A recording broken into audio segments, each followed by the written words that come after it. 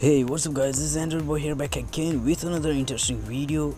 And whenever you get low battery on your Android device, probably what you can do is just you can turn on power saving mode, but you can save a lot of power from the device with the developer option and from the monochromy.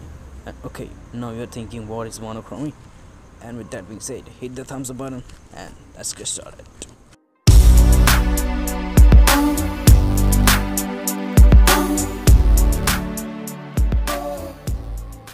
Okay guys, what you need to do is just jump into the settings, go down, and here you can get developer options. And if you don't have that, then just go down and go in about device or the software info, and then tap sound time on the build number, and probably you will get developer option.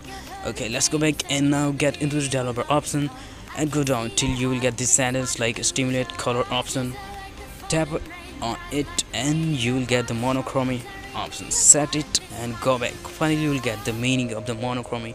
Here you can see your smartphone display has been changed into fully black and white, and probably you will get either that how your device would use this battery stamina or the black and white display colors.